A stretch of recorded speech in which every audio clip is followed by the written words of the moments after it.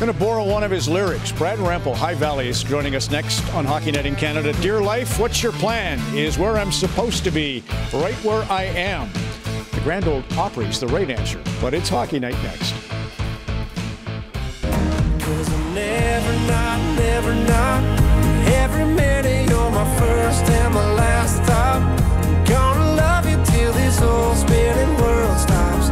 Yeah, the truth is, if you're wondering when I'm thinking about you, never not.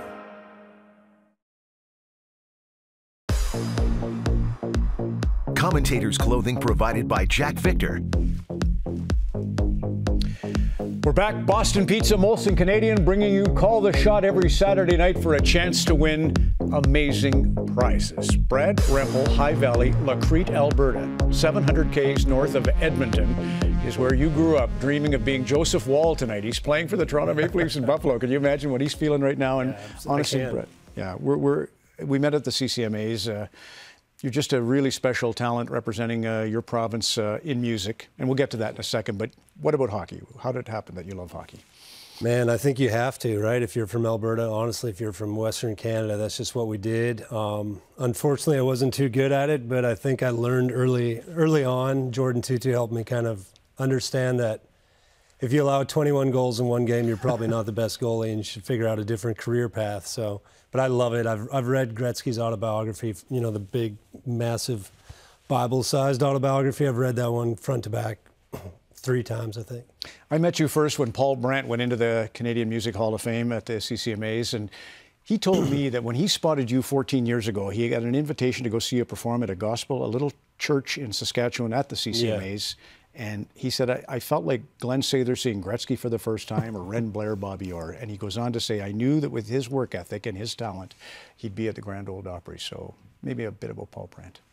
Man, Paul Brandt, I mean, obviously he didn't have to say that. He's the nicest guy in the world. And I remember playing that show. Going back, we had some CDs for sale. I don't think anybody bought them, but we had a few for sale. And he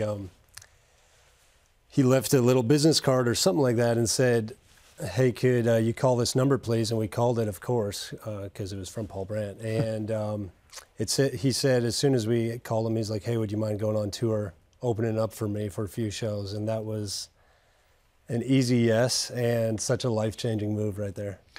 You're going to play young forever at the top of the clock here. Your boys obviously loved hockey, now really great at basketball, all sports, as you would. You're living in Tennessee, just outside Nashville. So we'll show Drew here, but tell me about your kids.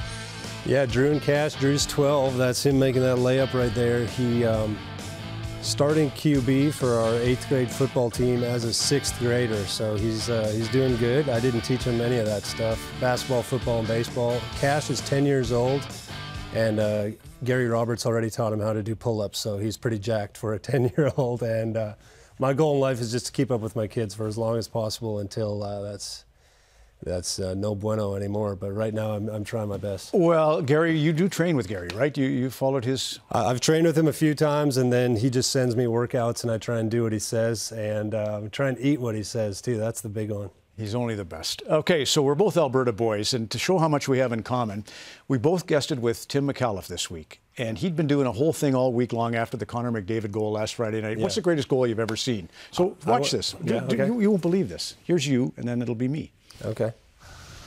My personal favorite is Pavel Bure double overtime, locker side on Mike Vernon. I have a favorite goal. Tara wasn't really too committal yet on a goal for Friday, but nice. I have Pavel Bure's overtime winner Game 7 against Calgary. Isn't that unbelievable? Wow. That's crazy. So, yeah, we are kindreds, whether you realized it or not. That is unbelievable. So, Brad, did you have the number 10 jersey? Because I did have that jersey. At Kessa's house. The last thing, we only have 20 seconds, but what was that experience like with Riker and with Cruz, the arm friends? It was unbelievable. Those great kids, and the dads are great too. I love Anson and Colby, and great guys. Yeah, you can recognize a time count. You're special. Okay. Young forever. High Valley opens Hockey Night in Canada. Next.